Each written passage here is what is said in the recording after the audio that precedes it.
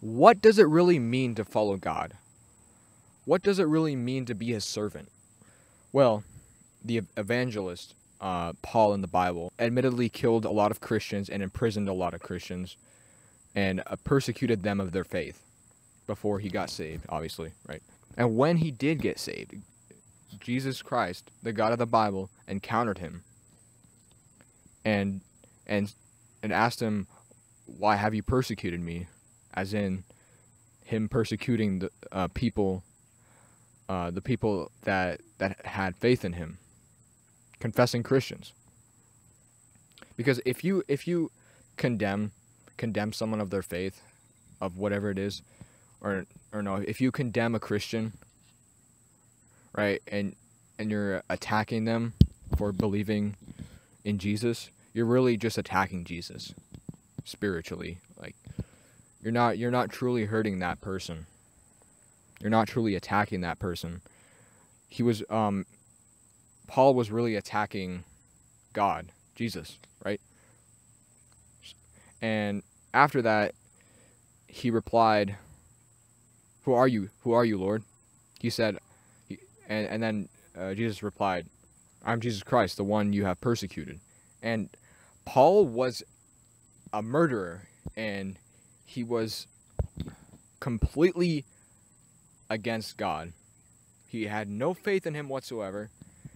And if God can use a person like that to do his will, a person who used to be a murderer, a person who used to imprison other Christians, then he can use you.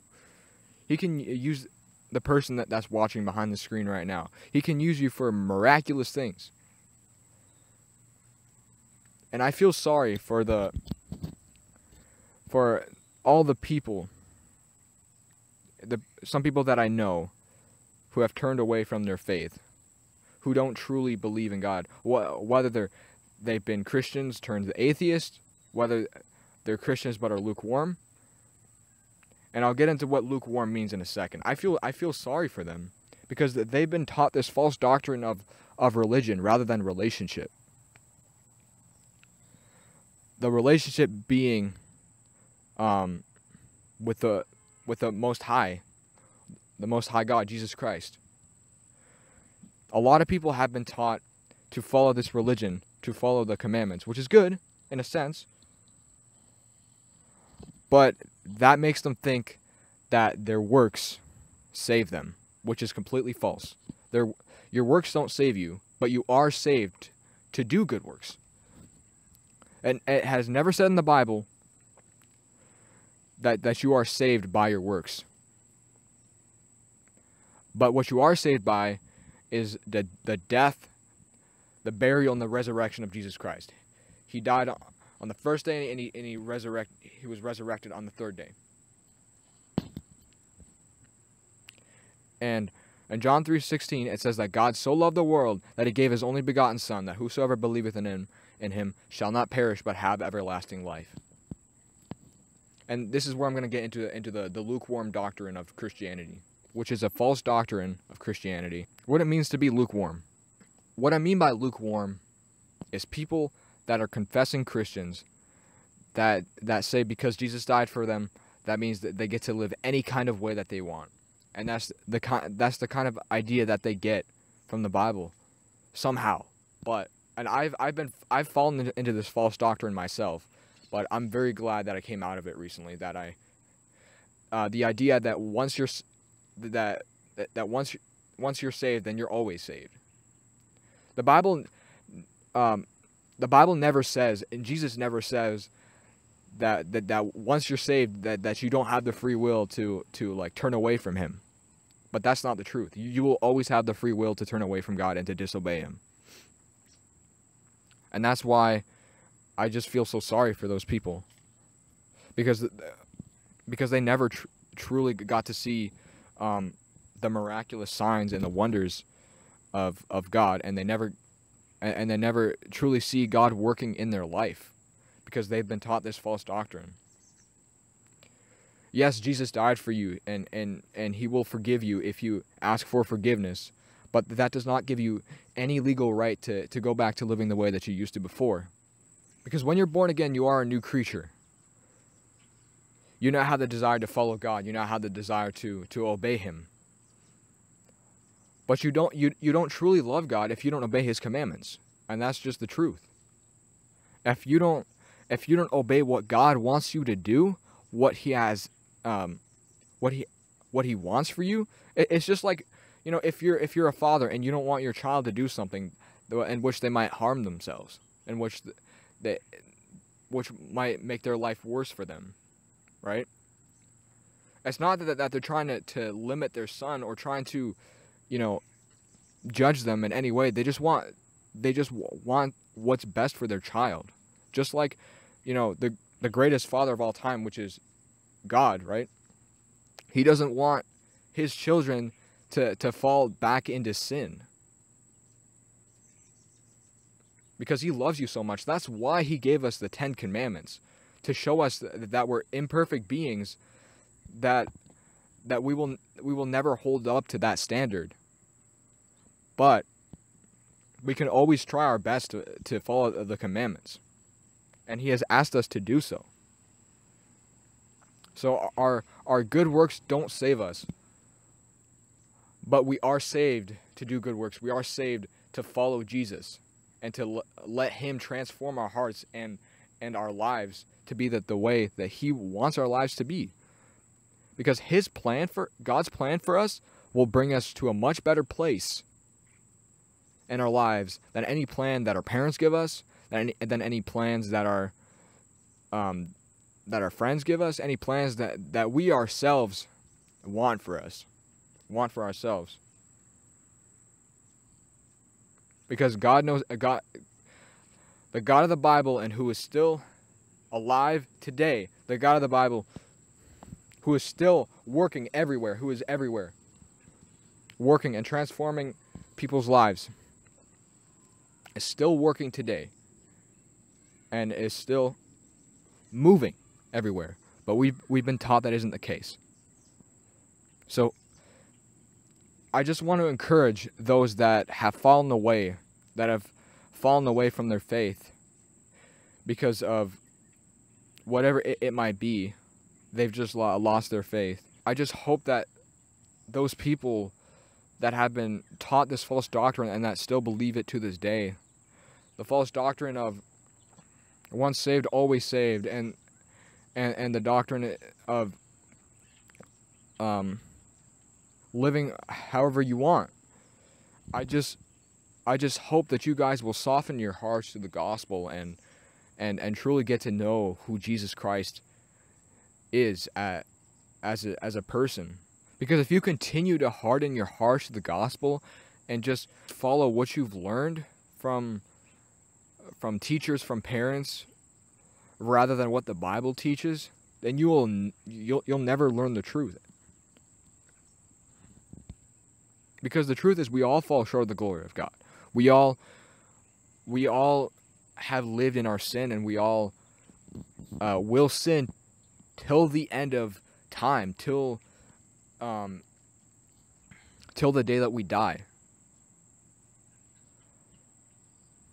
But we have to try our best to follow his commandments and to live a Christ-like life, rather than living this lukewarm Christian life where you never see God moving anywhere, even in churches. I have never, rarely ever seen God move in these churches today, in these churches that are around my area, and just churches I've been to. I've never seen God move in the way that you read about in the Bible, but what you do hear about is the testimonies in which God has transformed people's lives. But you never see miracles happen the way that they used to. You never see demons being cast out. And I just want to let you guys know that those things still happen today. God still moves the same way that he did 2023 years ago. when Jesus was crucified. He still moves in that exact same way. He still casts out demons. We still have the authority over demons as Christians. We still have the authority over evil spirits through the power of Jesus Christ. We have to let God transform us to be the way that He wants us to be. I promise you, if you let go of the things that this world offers, if you let go of the things that have been binding you down and bringing you down for so long, if you will just let that go, forgive that person that has hurt you in the past, you will see God move in your life. You will see miracles happen. Your faith in God will go from a 0 to a 100. Seeing and accepting that these things are real. Spiritual warfare is real, guys. Spiritual warfare is real, and we have to step up our game and not be lukewarm in our faith anymore, guys. Come on. We can do this. We can let go of the things that have been. We can let go of the things that this world offers, technology, the things that prevent us from getting closer to God. We can let go of these things, or even better, we can use them for God's glory. We can use our phones for God's glory, rather than listening to what the world says that we should do.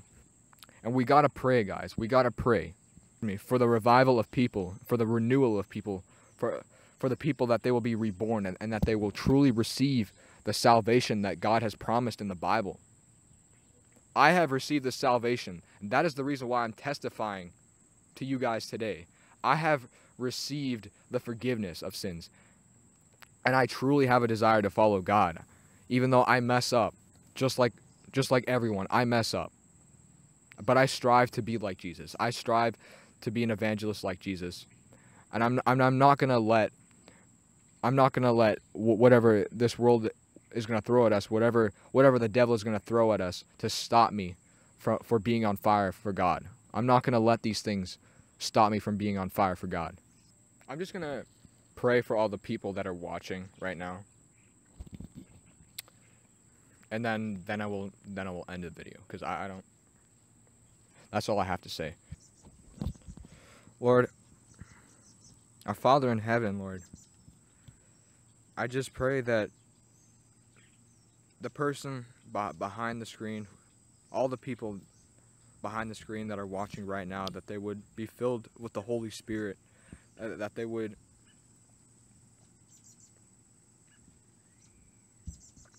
be brought out of this idea that they can live with however they want, that they can just keep falling into sin, or if they're not believers at all, that you would encounter them, and that you would fill them with the Holy Spirit, that they would be,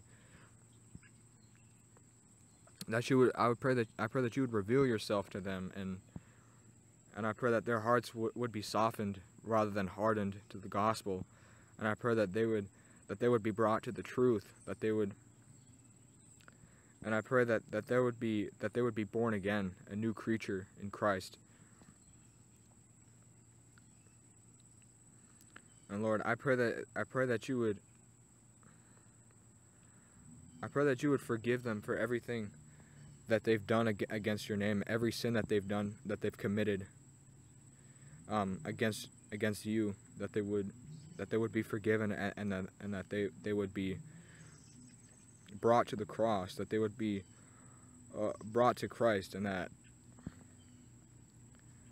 they would be shown the everlasting love that you have for them, for every person of the world, Lord, and that they would not be tempted by any unclean spirits, but rather would be delivered from them. In Jesus' name, amen.